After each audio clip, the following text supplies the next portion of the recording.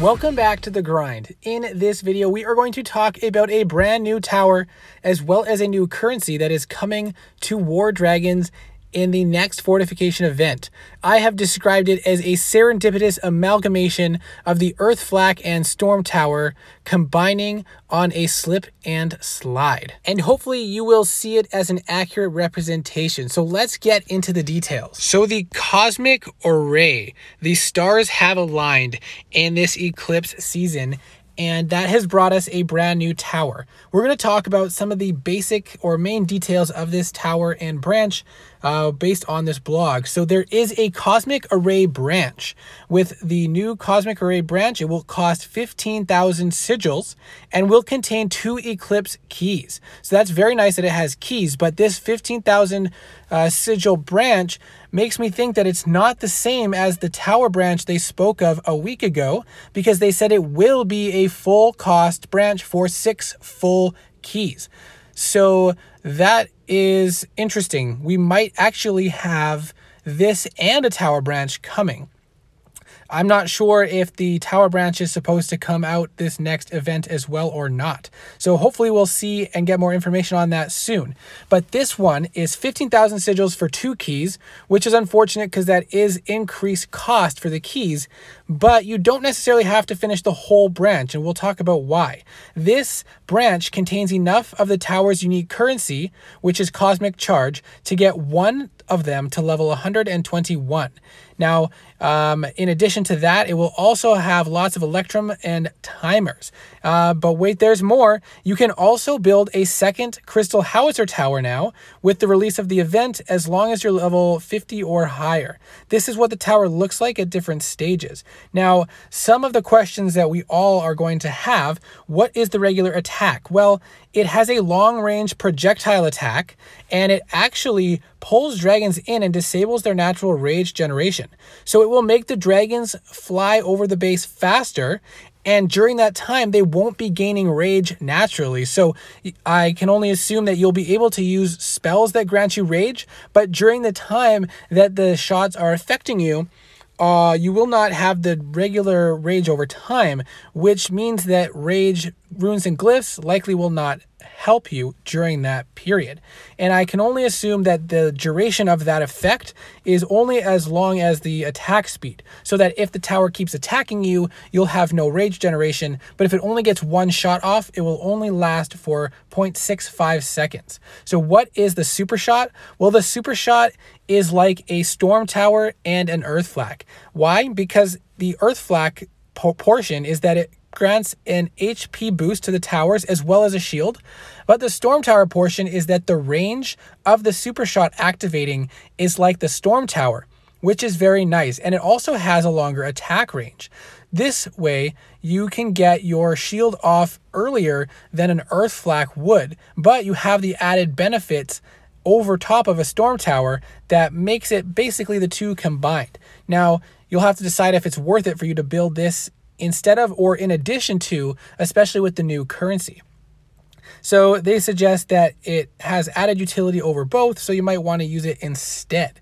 So how many can you build? It has the same restrictions as other flaks and the pylon, so you can build 8 per island or 8 per base, and 1 on each small island of 5 towers.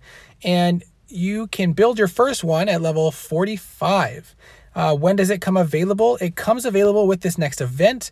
And how do you upgrade the tower? This is the kicker here. It has a new resource, but not for the entire leveling of this tower.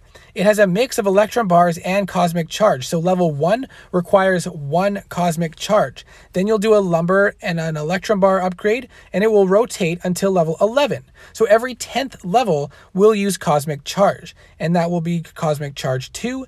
10 levels later, you'll get to Cosmic Charge 3, and I'm not sure, I don't think that the Cosmic Charge 4 and 5, I'm not sure if it's saying that that is how many Cosmic Charge resources you're using, or if it's just saying that's the 8th, 9th, 10th section that uses the Cosmic Charge. But we do know that if you get the full branch, you can get one all the way to max. So if you're not at end game or at max level, you don't need to get the full branch in order to build this tower. You could just complete half of it to the first key, and that will likely give you all you need for you to build yourself one of these towers.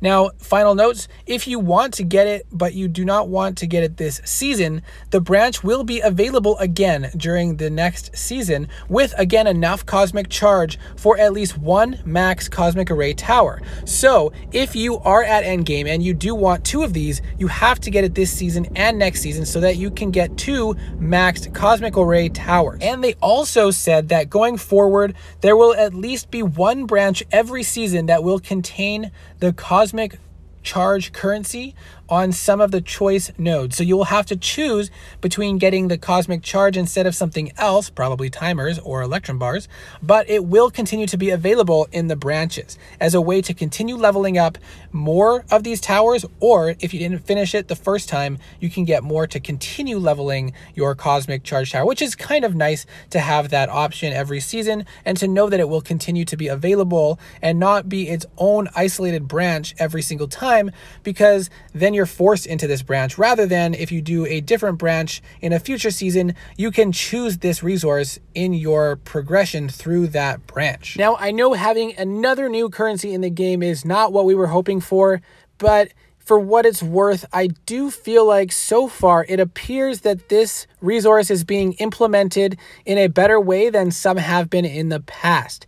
It will be available every season from what they have said. It will be available in a large amount to those who really want it if they commit their sigils to the branch, and it will continue to be available in future season on choice nodes on other branches, so you're not forced into getting this currency without a use for it, but you can continue to earn this currency along your progression down another path that you don't have to commit specifically to this tower, but you can get, say, just the generic timer branch, whatever they're continuing to do with those branches, or if it's in dragons or the base boost branch, you can continue to get your regular progression ones and choose to get the cosmic array or cosmic charges from that branch as you go. And I am actually very interested in seeing how this tower works with my base in the main game and test it out.